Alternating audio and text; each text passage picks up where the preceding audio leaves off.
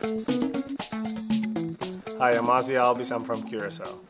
When did you start playing baseball? So I started when I was 6, and then once I got to, I passed Little League, one of the scouts there told me, hey, you have a chance to be a professional baseball player.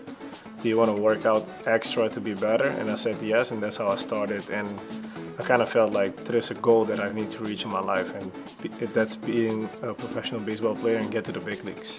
What position did you play as a kid? I played shortstop from that age till AA with the Braves.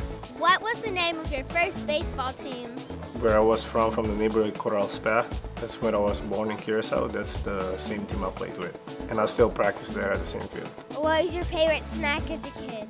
Probably, my snacks are always the same, so must have been popcorn. When did you hit your first home run?